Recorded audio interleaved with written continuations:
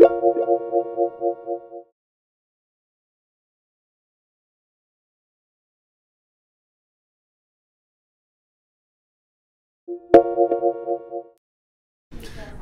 key issues with privacy, there are lots of key issues, but if a message is to be conveyed, is that at this age and time, all mankind is using digital technology even more and more, and this means that actually our personal information or personally identified information finds its way into the public domain. And that means that because not all of the uses of this information are legitimate or ethical, that there is a huge issue of misuse of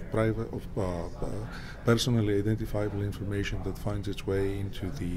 public domain, and therefore the protection of this PII, personally identifiable information, is a key issue, particularly because people are not always aware of the risks that they run when they make their own data available to everyone else.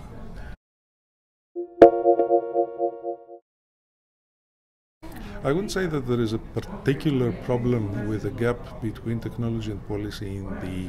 in the field of privacy or information security. It's the usual gap that exists between every field of technology that legislation comes to regulate, and the problem lies in the fact that technology usually moves at a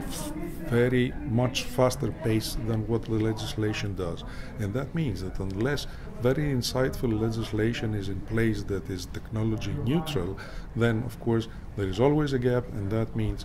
that it's not easy to be covered by legislation.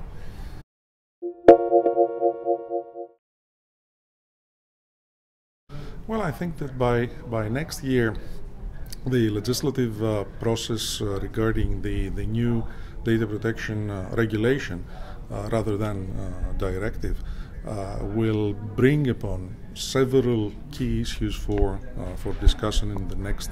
privacy forum. So, if I would say a general remark and expectation about next year's event could be to focus around the new legislative developments in the domain of protection of personal data.